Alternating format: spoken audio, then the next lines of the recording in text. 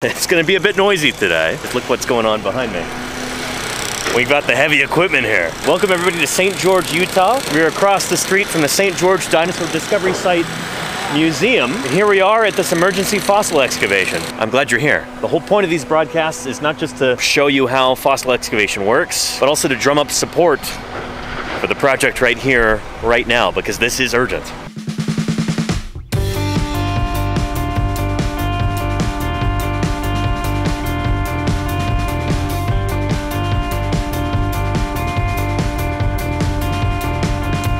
Welcome to Paleontologizing. If it's your very first time, allow me to introduce myself. My name is Danny Anduza. I'm a dinosaur paleontologist, and I'm here in Utah. Drove the 11 or 12 hours to get here from the Bay Area to show you this and to help out however I can. We're in the Moanavi right now. It's a pretty special place. This is the very beginning of the Jurassic period. This is just after the extinction event at the end of the Triassic, and so this is a time when the world is changing. You know, this is kind of the beginning of dinosaurs ruling the earth. A lot of the creatures that were sort of dominant before this, things like phytosaurs, things like Rawasuchians, Dicynodonts, those guys have all fallen by the wayside. They've gone extinct. And dinosaurs are beginning to take over the earth right here, right now, at this time that these rocks represent. What's interesting here is that this is basically like the banks of a giant ancient lake we call Lake Whitmore. So at the very beginning of the Jurassic period, 200 million years ago, give or take, this was kind of a marginal coastline environment around an enormous lake. We've got strata here that are from dry land, right near the edge of the water, and then we've got strata that are from under the water. Why is this land not protected if there's so many ancient fossils? Good question. Yeah, that's not necessarily my department.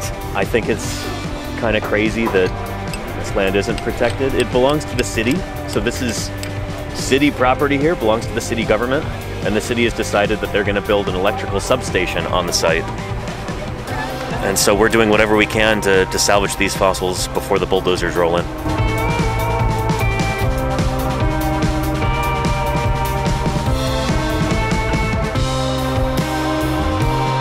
I want to make something very clear. This heavy equipment over here is on our side.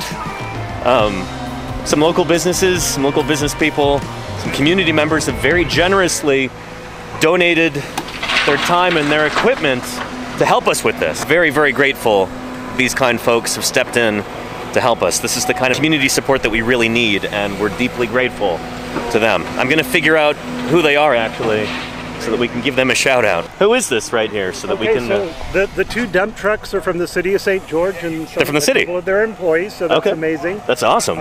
So that was set up by the city for us. And then in the cat, that's Randy Jones. Randy Jones. Yeah, Randy Jones is awesome. He owns Canyon Crest Contractor. Awesome. Well, shoot, thank you, Randy Jones and Amin Bateman.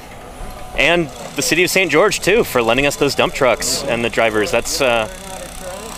we need all the help we can get, so shout out to them. Yeah, thanks, Andrew.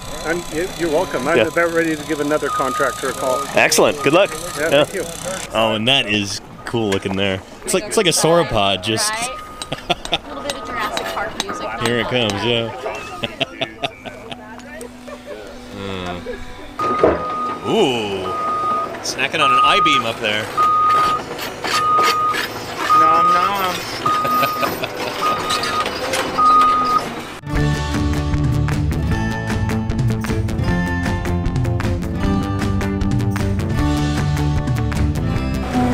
Skilled equipment operator there. We're lucky to have some of the best helping us out. Where's the track on here?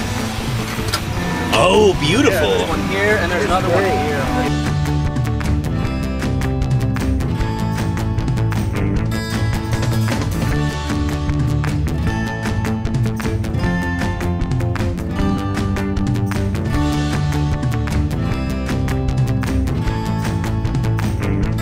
Josh is working on trenching around this fish over here right now.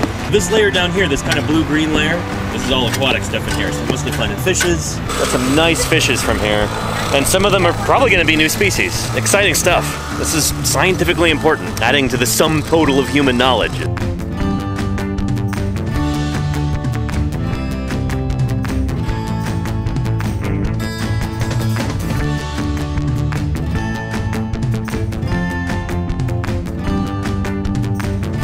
rocks record the beginning of dinosaurian dominance on our planet Earth, from the time the dinosaurs first start to really take over. This is their big break, is the earliest Jurassic. That's what's recorded in these rocks, and that's one of the reasons why it's so scientifically important.